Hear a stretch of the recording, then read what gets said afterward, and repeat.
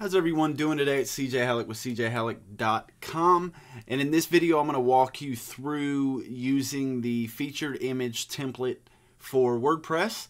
So basically put, if you do not have this template, there will be a link in the description of the video in order to download the link. It's 100% free, no opt-in. I just made it for you guys. Actually, in 100% transparency, I made it for myself, but I found the value in it, so I'm opening it up for anyone else. So basically put, the template, as you see here, is made to completely get your post featured image together so that when it's cropped into a square, when it has, you know, a lot of WordPress themes and different settings will include the tag or the category as an overlay over the image. So basically put, this is what I've found and what I've used across the board for many different themes. I use this on my WP Ocean theme, where I have the Elementor plugin used and customized on cjhalleck.com. I used it for cjhalleck.com before that when I was using Salient. I still stand behind both WordPress themes. They're both great. And the plugins, you know, Salient uses Visual Composer, and the new build that I'm using is with Elementor.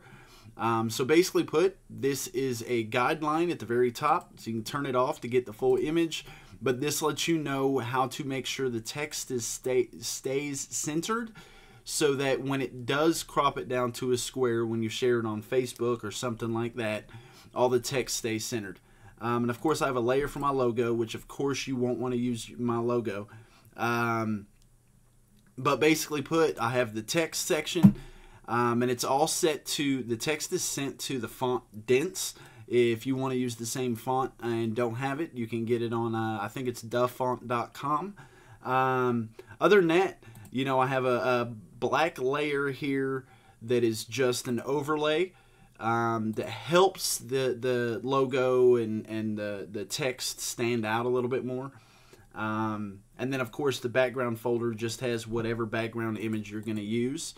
And anytime you're ready to save, I highly recommend you go in through your file in Photoshop, go to File Info, write a little bit about what the image is about, you know, the title of it, things to that nature.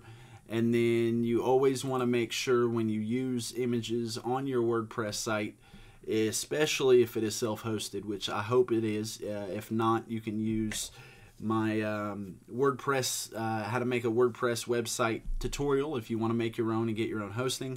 You can sign up for hosting at myhostlink.com, which is an affiliate link for me. But you always want to save for web. This condenses it down. Let me back out. Make sure that the guidelines are off. You don't want that red in there. And then you basically want to do save for web. And this way you can look and see, and this is Photoshop.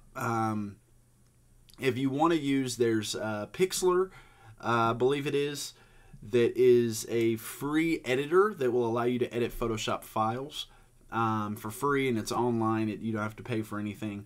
But you want to make sure those guidelines are off, and when you save for web, you can see here in Photoshop the size of the file for the image. You want to make sure they stay small so it can load fast and it doesn't bog down to loading time on your website. I'm going to go ahead and keep it with the JPEG high. It's 26 kilobytes, which is very reasonable. And then you want to name it. Basically, when it comes to naming, it's really a matter of making sure that you have your keywords in it. So I'm going to just put a morning routine. And this is just my personal thing. I don't know why I like doing this, but a successful morning routine. Okay, and then save. And then from there you can upload the image, you know, make sure you add your description and alt text and all that other fun stuff. But that's the walkthrough on the template. Feel free to use the template as you want. If there's anything else I can do to help you guys, please feel free to let me know in the comments. Shoot me a message at CJ Halleck across social media platforms. Other than that, have yourself an amazing day. Be great. Stay boosted. And we'll catch you guys in the next video. Y'all have a good one. Take care.